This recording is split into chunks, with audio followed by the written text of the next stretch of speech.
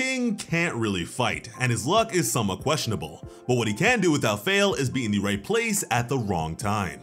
An example of this was him receiving a visit from a giant crow inside of his apartment as he is playing video games, with Saitama luckily there to help kill the flying monster. But there's more to the man with the prominent scar. In order to get a full picture of King, we need to look at his life beyond his hero status and analyze the simple and solitary way he lives by asking ourselves, who is King? And how did he become a member of the Saitama group?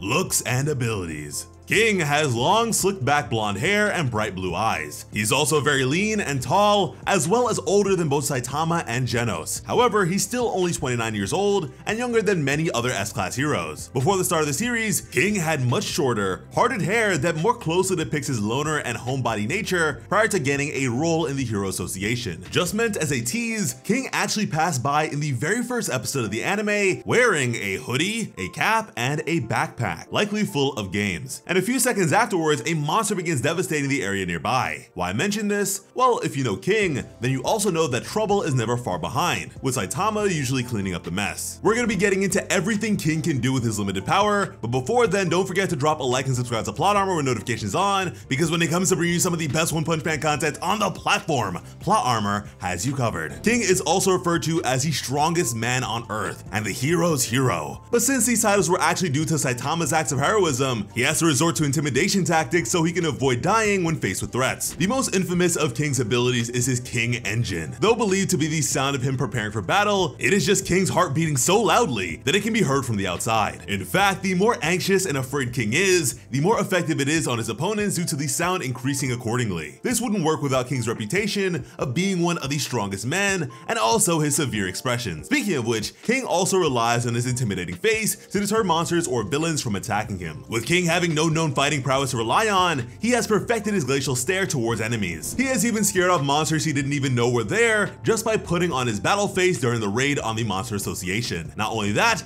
but one of the monsters got so scared it stabbed itself to death with its bones. Along the same vein, I'd also include King's ability to keep a straight face to be one of his strongest techniques. Even when inside he's absolutely terrified and ready to bow down and beg for his life, like during his fight with Platinum S, his facial expression is stern and cold, almost blank, revealing nothing of his true thoughts. I mentioned earlier that King's luck was questionable, but how does it function as an ability? Well, for starters, King has the misfortune of attracting the attention of mysterious beings whenever he goes out to buy a video game or even at home. Also, since his reputation paints him as such an impressive man, he is forced to deal with attempts on his life from criminals as well. This may make it seem like King is constantly in danger or on the verge of dying, but his luck also tends to keep him alive. If it weren't for heroes like Saitama arriving in the nick of time, though Saitama wishes he could arrive sooner, King would have been long dead. In fact, King was only given credit for Saitama's deeds because he just so happened to be there, and just so happened to survive thanks to the hero's interference. And that's why I wouldn't quite say it's good or bad luck, it's just luck that sways back and forth like a pendulum, and we can only hope that it continues to keep King alive. A bonus talent that King has is his gaming skills. Long before gaining his hero name, King won gaming tournaments all the time, and his expertise persists even now because anytime he plays against Saitama, he obliterates him and leaves the bald man fuming. But he has also beaten Garo, Suiru, and a number of other strong opponents easily in fighting games, where they were using VR sets to show off real martial arts, and he was only using a gamepad. Aside from those abilities, King also uses King Hand, his analytical skills, and his ultimate Hellfire burst wave motion cannon. If King's heartbeat does not scare off his target, then he tries placing his hand on their shoulder to further intimidate them and dissuade them from fighting him. This move is called King Hand, alluding to it being a heavy hand of a higher ranking person with more power behind them. On the other end of the spectrum, King also employs his gaming expertise and abilities to strategize and predict his opponent's moves within a battle, ensuring he can make it out somehow. This relies heavily on verbal bluffs instead of physical ones, such as pointing out the uneven ground between Homeless Emperor's feet to trigger a slew of worries that weren't even in his mind until King said it. But we'll be going more deeply into that confrontation later. Saving the best for last, we have to discuss King's ultimate Hellfire burst wave motion cannon, which not only helped defeat the vomited Ugly, but cemented his position as the hero's hero. A number of S-Class heroes around were either incapacitated anticipated like Tatsumaki, or putting all their hope in King being the victor like Child Emperor. In terms of how it looked, a massive blast of energy is shot from King's hand to demolish his enemies within seconds of impact, including monsters like SAITAMA'S. With this destructive speed and power, not many heroes can even compare to that level of talent, save for Saitama. And you know what, since we're on the topic, let's get into how the two men first met. This is King's first meeting with Saitama pre-series. Before Saitama became the overpowered Baldy that we all know and love, he was a normal guy just like King, who would cross paths with vicious monsters to help save helpless people. Around that time, when Saitama still had hair and got plenty injured, King was attacked by one of those random monsters. In fact, the pink tentacle monster slashed his face so badly that he ended up with the 3 deep marks across his eye that became somewhat of a trademark. At this point, King was going by his real name, which isn't known to the audience just yet, and Saitama wasn't acquainted with him. King was simply a poor soul, bloodied from being in the way of a monster's rampage. The very first monster we're introduced to in the story, Vaccine Man, is killed by Saitama, but the credit wrongly goes to King. He just so happened to be in the area and fell on the monster's body parts. And the same thing would happen over and over again. Saitama would kill a monster and King just so happened to be the person who was still there when his corpse was found. And with this repeating enough times, King gained his notoriety and reputation for killing strong mysterious beings, when in fact, it was all Saitama's work. Afterwards, without even passing the hero test, King was sent an S-Class certificate and given his current ranking, Alien Conqueror's Arc. When well-known fortune teller Shibabawa dies, all the S-Class heroes are called to meet, with Saitama also in attendance. There, we are given our first glimpse of a stern-faced King, uttering no words during the entire meeting. As the aliens begin to attack a city, Saitama creates a hole in the sturdy building to check out the situation, and King climbs through that same hole. As he is asked his opinion on what to do, seeing as the spaceship is too high to reach for one, King tells them the truth. Nothing I can do. But because of who he is and how he is perceived, they don't understand that King is being honest and explaining that he's just a regular guy with no super jumping or flying powers, and no way to smash the ship and kill aliens. Surprisingly, King notices that the ship is dormant and that it is a good time to call for other heroes like Metal Knight to take charge of the situation. But of course, Tatsumaki, who doesn't believe in leaving her fate to others, gets mad at this and declares she'll just do it herself. All the while, Super Alloy Darkshine is trying to calm her and warn her that she might get killed by King if she pisses him off. The King engine is going off loudly at this point. And you would think that heroes that train and build their bodies to the extreme would immediately sense that someone like King has no special powers, but I guess that's one of the mysteries of One Punch Man. Needless to say, King stays out of this battle, and it was a good idea considering how strong Boros turned out to be.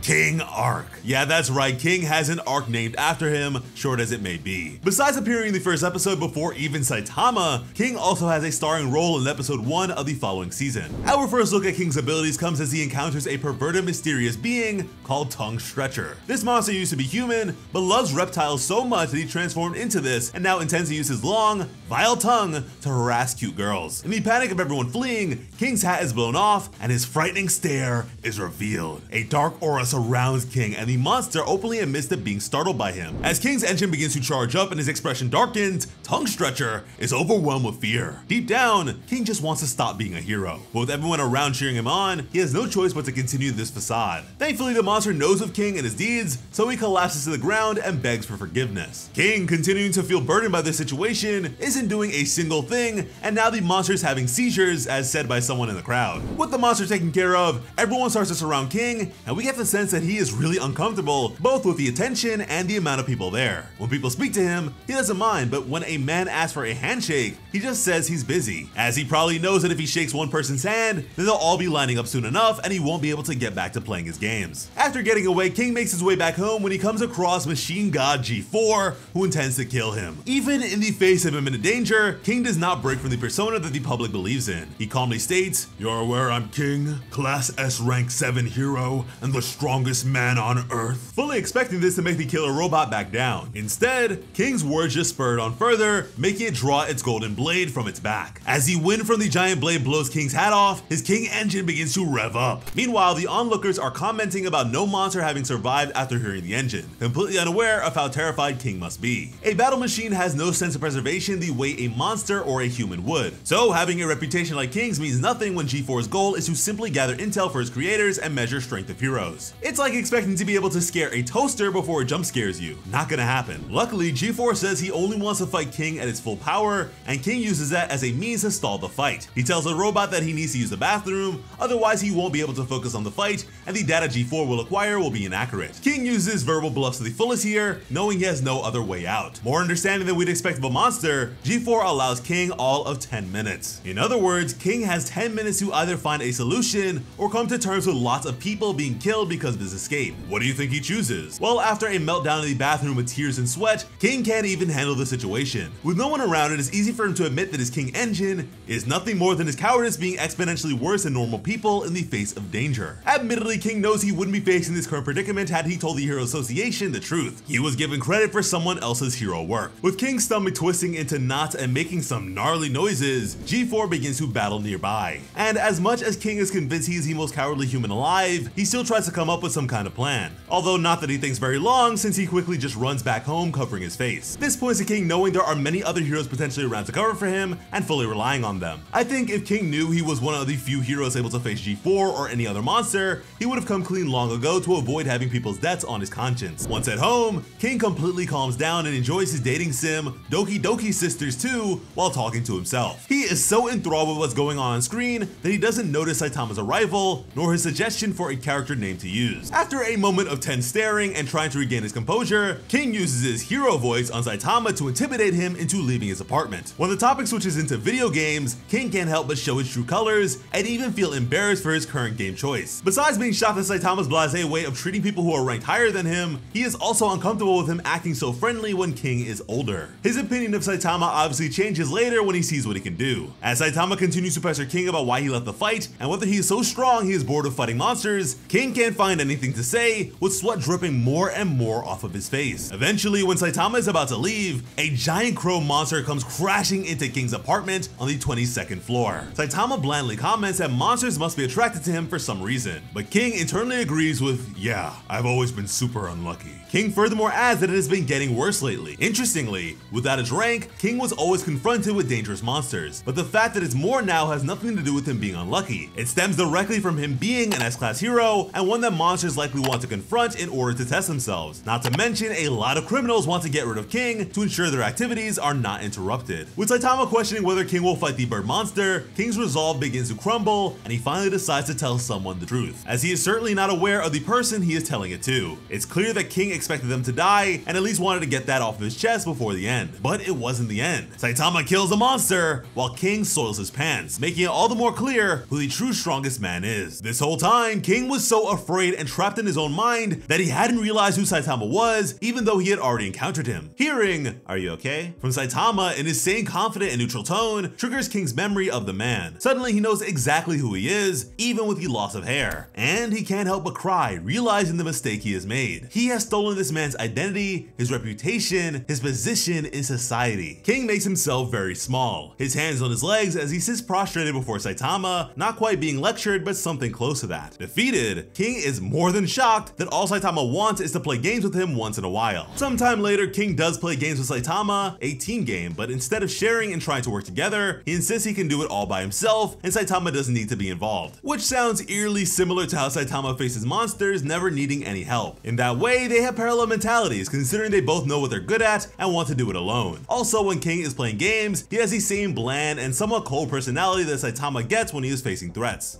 Fubuki Group. While Fubuki is busy trying to recruit Saitama, King stops by to ask whether or not he has his game, and the expression he makes as he appears is straight out of The Shining, popping his head in the door. And Fubuki then makes an understandably frightened face at him being there. As it turns out, Saitama deleted King's save file of his game and was afraid to tell him because of how bad he felt. Fubuki, sitting with the boys, cannot comprehend why someone like King is visiting this low-level, unassuming hero. In her mind, S-class should not be mixing with lower classes, and King should certainly not want to be around a B-class. This may seem like a mundane scene in King's life, but it gives Fubuki more insight into who he is as a man, as well as Genos and Saitama. Normally he keeps to himself and no one knows anything about his personal life, but now Fubuki was given a free glimpse. And though Saitama was worried about King's reactions to the game debacle, King ends up taking it pretty well. Maybe because he knows he can replay it easily. He is a master gamer after all. Hero Hunt Arc. Interestingly, as Garo is looking through Tareo's book with him, Tareo points out King as the strongest S-class hero. In terms of ranking, King wouldn't be the strongest hero, but apparently, many people think he is despite being ranked 7 overall. Maybe that's why Tareo feels so comfortable asking King for help saving Garo when he begins to monsterize. Later on, King is contacted by the Hero Association to be a bodyguard for the investors due to the growing monstrous threat in society. Keeping his voice serious as usual, the King persona activated, he declines because he is busy battling a monster. When in fact, the reality of the situation is 1, he can't be a bodyguard since it would ruin his reputation and the truth would come out, and 2, he doesn't want to because he'd rather be playing video games. King is a master of manipulating the truth in order to get out of tough situations, and this is no different. He's technically not lying when he says he is fighting a monster and about to reach the boss, because he is, and that makes his bending of facts more believable, even if he is just talking about a video game. But because King turns down the request, Metal Bat is called instead. But lucky for King, he didn't have to face the centipede that showed up. Super Fight Arc. During the Super Fight Tournament, the Monster Association sends out dozens of monsters to destroy everything, cause chaos, and injure humans. As monsters terrorize multiple cities and Saitama learns about martial arts through the competition, King busies himself with video games as per usual. The only reason he is alerted to anything going on is because his power goes out. He finally removes his headphones and notices the emergency sirens blaring outside, warning everyone of the ongoing attacks. Not much later, King decides to take a bike ride with a disguise into the city since alarms have stopped. He ends up bumping into Saitama, who was walking back from the tournament. King had been hoping to buy a manga he wanted, but because of the terror, all these stores were closed. When he looks at Saitama, he notices something is off. This is interesting considering Kate Baldy usually has a neutral, even bored expression on his face, which makes him hard to read unless he gets angry from losing to King in video games. Since King could tell right away how bummed Saitama was, it is clear how much he has honed his observational skills. King, despite not being much of a people person, offers an ear to Saitama. He even suggests that he keep hoping for the best and not give up on his hair. This of course riles Saitama up since he wasn't worried about his baldness. He's worried about how he is so strong that no one can even offer a challenge. Being weak himself, King doesn't understand why being too strong is an issue. Suiru had thought the same thing, and from a gaming perspective, being good or strong makes the game easier and causes less stress. But even in terms of heroics, King finds that reaching a milestone like that will be useful in order to complete hero work. Because Saitama thinks that King can only analyze in terms of gaming, he says that his power level would be like King reaching a level cap on a character. King counters that example with the fact that there are other things to do in the game regardless, like item collection, interacting with other players, and breaking records. And you know what, despite this referring to games, it is actually pretty sound advice. If Saitama only focuses on how strong he is and not on how the public perceives him, nor how other heroes feel about him, then of course he is going to feel like there is nothing more he can do as a hero. When that advice doesn't seem to appease Saitama, King offers some more gems: join a club, go on a trip, meet people outside of his work. But Saitama knocks everything down, which causes King to just start getting annoyed. Sounding more wise than ever, King continues with his observations of Saitama's behavior. He's bored, but he's not willing to make an effort, and he refuses to leave his comfort zone to experience new things. These are some pretty great points, although I can't say that King is the best person to be complaining about this, considering he is a loner who stays at home all the time to play games, but that's another story. Eventually, King calms Saitama down by reminding him that life is a great unknown that isn't like a video game with an expected ending. There's a difference between becoming the strongest and being the strongest hero. Funny that, as I said before, people consider King the strongest hero even with his ranking. Having said that, King reminds Saitama that a hero's job isn't to kill all the monsters and be content with that, but rather to save as many people as possible. Even if Saitama points out that King shouldn't be lecturing about hero work, King is right to tell him that being the strongest doesn't equal being the best. Saitama himself feels like he always arrives a little too late when he is meant to save people, and that could be something he very well works on. But in the end, we can't really give King too many props for his deep and insightful speech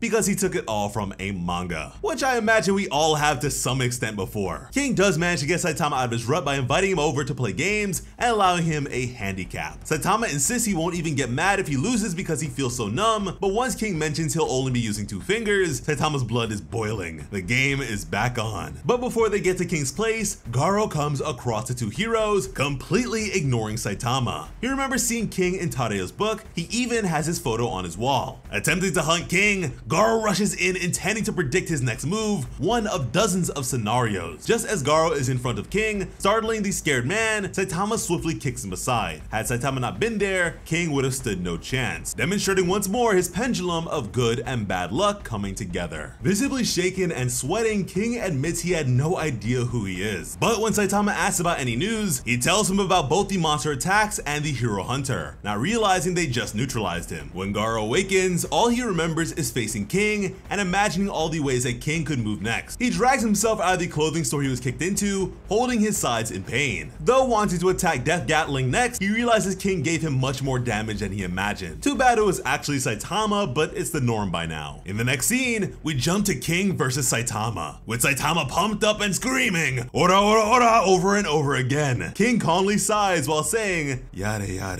and proceeds to destroy Saitama in the fighting game with just 2 fingers as promised. King successfully completes a 99 hit combo against Saitama's giant monster character with his sexy bunny girl. At least King feels bad for the combo, considering it was a 5-minute endless attack that leaves Saitama a drooling mess. This dynamic is also very reminiscent of how Saitama treats Speedo Sound Sonic, don't you agree? Especially if you remember how bad Saitama felt when he accidentally hit his knuckle on Sonic's parts. Monster Association Arc. King and Saitama continue playing video games as the Monster Association awaits the hero's arrival, and at the same time Garo becomes more and more monster-like. King also continues to win, but that goes without saying. Then a sudden ringing noise appears, and King remembers that he has a device that sends out distress signals in his shirt pocket. But King notices that another hero is already on the way there. With Genos missing, King asks where he is, and Saitama admits he hasn't been back since yesterday. This worries King more so than Saitama because he is aware of the monster situation going on. Consider that if King never noticed Genos was missing and didn't worry for his safety, would Saitama have checked on the young cyborg? Seems to me that King might have saved him as well as Bang and Bomb's lives by getting Saitama involved with the Elder Centipede destruction. Before getting to the location where Elder Centipede is, King has the foresight to ask for information from the Hero Association. He wants a way to provoke the giant bug, with the association expecting him to lure it away from the injured heroes. Once he's there, King does not hesitate to conjure up every last drop of his courage and poker face powers to get Elder Centipede to come his way. He shouts with a loudspeaker, not stuttering once, spewing all the insults he could think of, while also tempting the monster with Blast's name. As cowardly as King is, he doesn't hold back, even telling Elder Centipede that he ran away pissing himself because of Blast. Even a stronger hero, and by that I mean one that can actually fight, might just be petrified in the face of this massive monster. So if nothing else, our boy King deserves some praise for this tactic. Not only that, but King already thought of the risks involved, like the small time frame, as well as the blast radius that can be caused from facing Elder Centipede. Everything is well assessed and planned for, with Saitama having the simple job of just showing up at the right moment and punching the centipede into oblivion. Later, King plus Bang and Bomb are shown hanging out with Saitama and Genos, recovering from the hard-fought battles. Fubuki arrives, wondering why more and more people are at Saitama's place. Not to mention that they're also relaxed and uncaring of the imminent dangers from the Monster Association. Though Saitama blows off her freak out of how dire the situation is, King agrees that it is not the usual. But thanks to Fubuki, the gang is made aware of the distress signals they've been missing due to their broken gadgets. Eventually, Genos detects a high-speed person arriving and shoves King out the door, completely oblivious to the pool of sweat forming all over King's body. Luckily, it turns out to be Dr. Kusheno with some meat. But the fact that King faced the enemy must prove that he's getting braver in some ways, right? Unless he was only brave because he knew all the heroes were inside the apartment to back him up in case he needed help. Too bad he hasn't gotten physically stronger though. He misses out on the hot pot with all these strong people around stealing every piece and knocking him out. After waking up, King brings out Saitama's garbage, still covered in the mess from yesterday's fight, the monster, and the hot pot. In spite of missing the meal and being knocked out, King appreciates the good rest he got. Saitama's city is quiet due to the monsters living there and the lack of population, but he realizes that having to deal with monsters all the time wouldn't be worth living in a peaceful area. Back at his place, the Hero Association staff are looking for him. When they ask where he's been and he tells them Z City, you know, the one that's abandoned and full of monsters, they mistake the hot pot mess on his clothes for remnants of monsters he has killed. King is brought into headquarters because now that Narenki's team hasn't returned with his son, he needs to rely on heroes, as he should have to begin with. King is escorted to where his hero teammates are, and with perfect timing since they were all at each other's throats and uncooperative. As usual, his aura is overwhelming and fills up the room as soon as he steps in. Funnily enough, Sweet Mask's rough way of speaking and constant questions catch King off guard and nearly makes him tell the truth as to where he has been. But the staff members who brought him quickly cover it up without knowing and help repair his image. I mean, even Tatsumaki is impressed by the story of King, who was fighting monsters all night, but it also guarantees his spot on the counterattack against the Monster Association. Yikes. King flees the meeting, hiding in a room he assumes is empty. Too bad that Bang's also in the room and manages to startle him when he asks, "What are you up to?"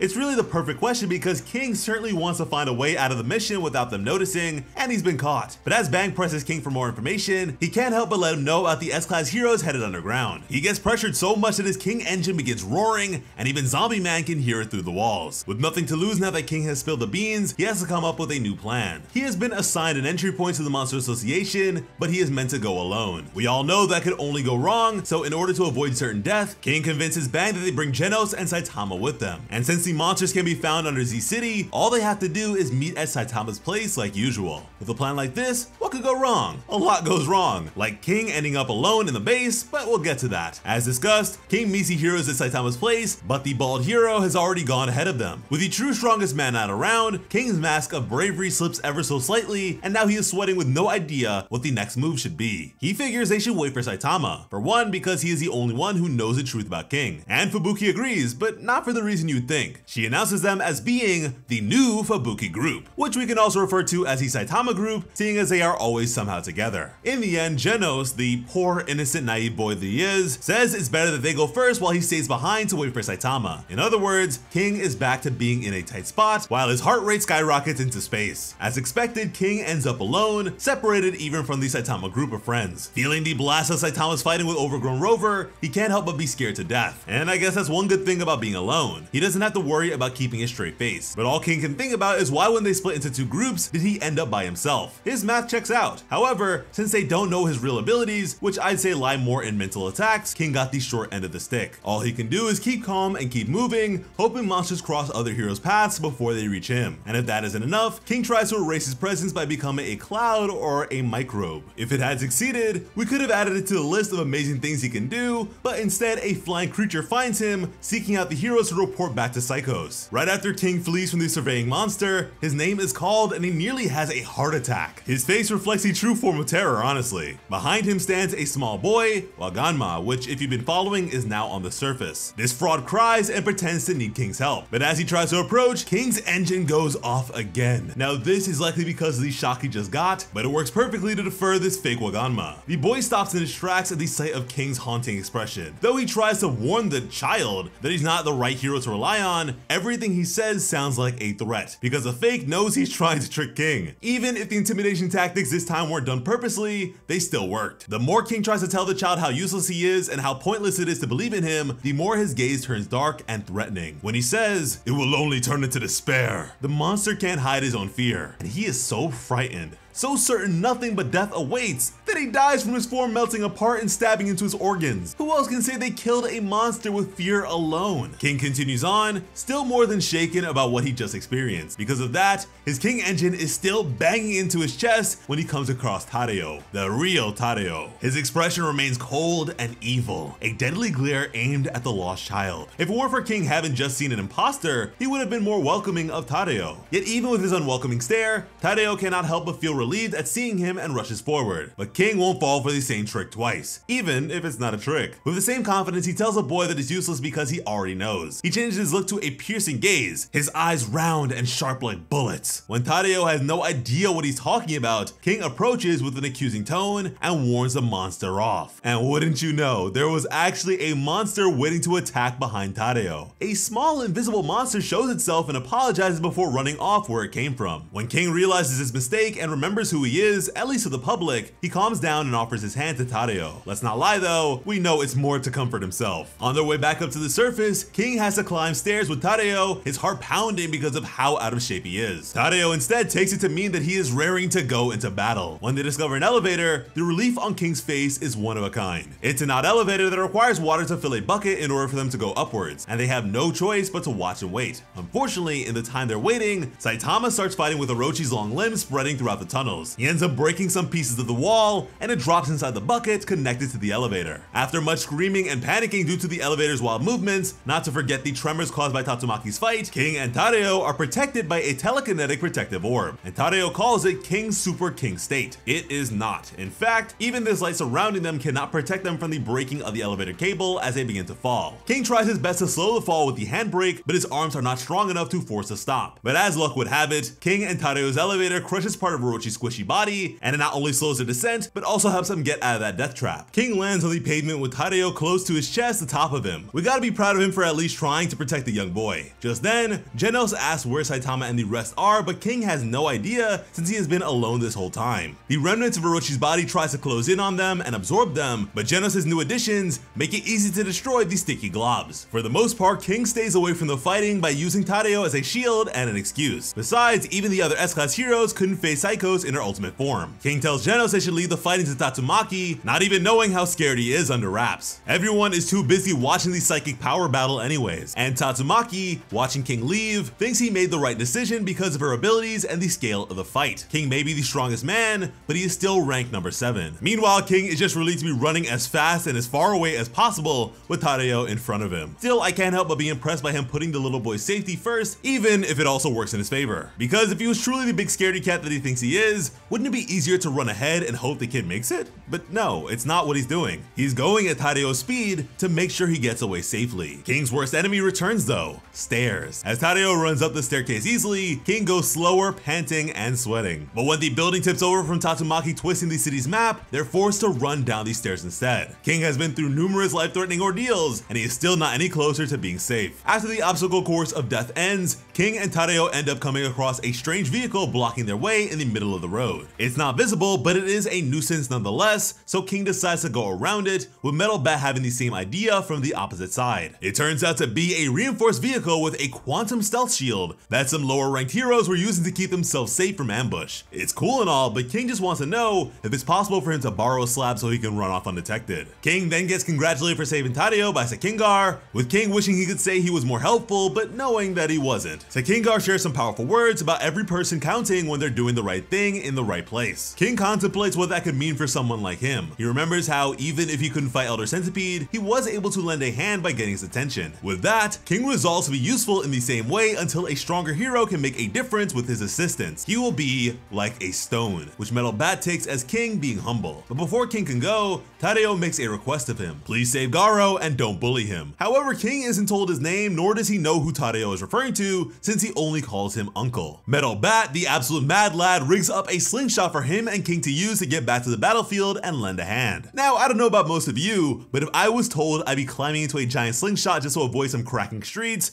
I'd take my chances with the cracks. But King is pulled back and forced to go, so he doesn't resist holding onto Metal Bat for dear life, shaking while putting on a brave face for the kids. He is flung so fast that he barely has time to control himself and his loud screams until Metal Bat reminds him to be quiet and shushes him. Luck must be encouraging King to do good deeds because he lands into a sports net and falls down into a bush without much injury. Though King's fear is mostly unwarranted from where he is, as the heroes facing the monster executives are in much more danger. Tatsumaki has used up most of her power fighting Psychos. Sweet Mask is ripped apart by Ugly. Tank Top Master can barely keep himself from being chewed alive. Fubuki has no energy left after deflecting Rover and saving Genos from an explosion. And Bang, Bomb, and Genos can only do so much. They need King. When everything seems absolutely hopeless, King does what he does best. He bluffs the hell out of everyone. Much like his namesake, King stands on top of rubble, his arms crossed confidently, and his shirt blowing in the wind. His heart rumbles with the King's engine we know so well as he faces down Black S and Golden S among others. King continues to keep his gaze steely and locked on the seat of Black S, discussing how to deal with him. Now he's also got the attention of Evil Natural Water and Homeless Emperor though. He finally speaks to let out a cocky laugh. This is unlike any other situation King has been in. These monsters are at the peak of their power. His King engine did nothing but make them seek out the sound with bloodlust. His intimidating bluffs won't work this time, and he knows it too well because that's just how powerful these executives are. When he considers how to get out of this deadly game he's in, King hears someone call his name and brightens up immediately thinking it's Saitama. It is not. King's luck is clearly swaying on the bad side right now. His face turns blank and disappointed when he realizes it is Child Emperor and Puri Puri Prisoner. The stare down continues. King tries to keep himself alive by not making any moves, and the monsters take it as him waiting for them to make the first move. In a way, they're right, since King definitely won't be the first to strike. Homeless Emperor wants to test out King's abilities first, intending to shoot his light energy at him, which would vaporize him instantaneously. But King of the Bluff strikes again. Before Homeless Emperor launches his attack, King's eyes widen and he turns very serious,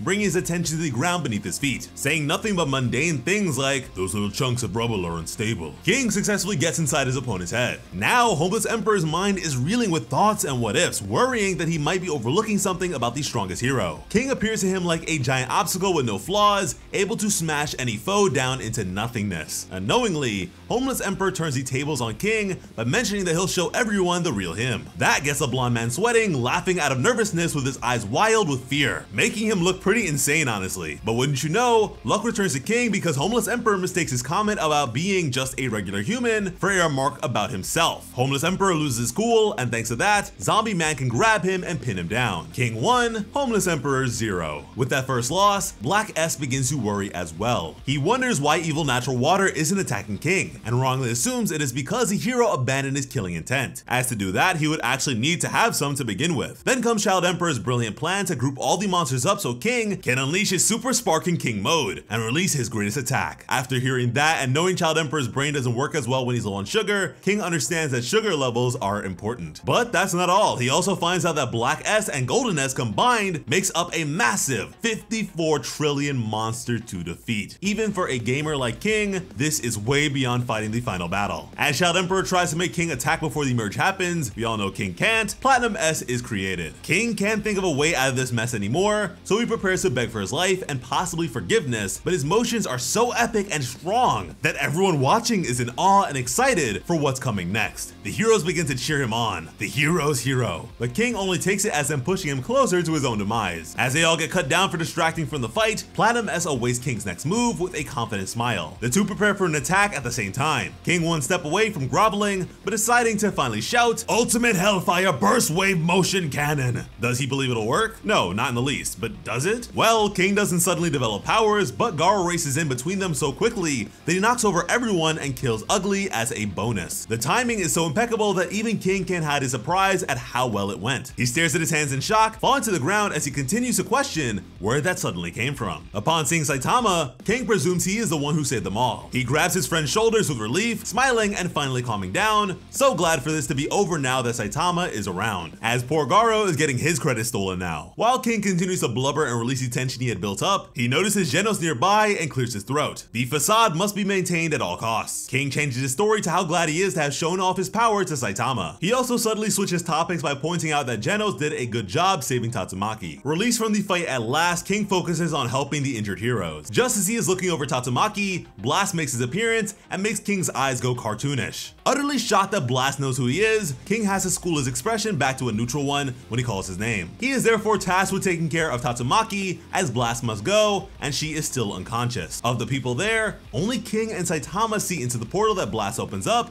and all the heroes inside that are clearly not of their world. And just like that, Blast is gone. As more monsters appear and evil natural water turns into an ocean, King is left stranded with Tatsumaki surrounded by water and destruction. At the same time, Fubuki arrives with their new group, proud that they have all survived. King can't really recognize Tank Top Master though because of how bloated he is. Even with a flood and a vessel headed their way, King can't help but panic, but he does not abandon Tatsumaki or the group. Somehow Tank Top Master gathers enough strength to lift them all up, including Super Alloy Darkshine. Tank Top Master asks King to use his power to catch everyone, but there is absolutely no way that could ever happen. King makes up a lie about how these shockwaves might hurt everyone, so it's better not to rely on him. Saitama then appears atop the vessel unbeknownst to everyone else, and King, almost seeming to squeal at his arrival, turns back into a proper bold hero and tells them all to wait. Saitama, as we all know, can do some pretty impossible things, and King believes in just that happening again. The waves get deflected with none of them seeing the source, so King gets the credit for his good decision. As the waves begin to rise again, Pig God rushes to them, leaping with his mouth wide open, and inhales them all. The waves swallow them up just as he has them all safely in his mouth. Will there be any casualties? Who's to say, but we'll have to wait and see how this unfolds. Although at this point, I'm pretty sure we can all agree that it is unlikely that King will die though. What's next for King? Since King told Saitama he'd like to not let down the people who truly believe he's a hero, hopefully we'll see some kind of training arc for him in the near future. Or maybe he'll really retire from being a hero so we can go back to having a peaceful gaming life after all. If you're expecting King to get some kind of power up, don't. The author said a while ago that King will continue to be just as he is, a regular guy. As always, I'm Slice of Otaku. Thank you all so much for watching and have an awesome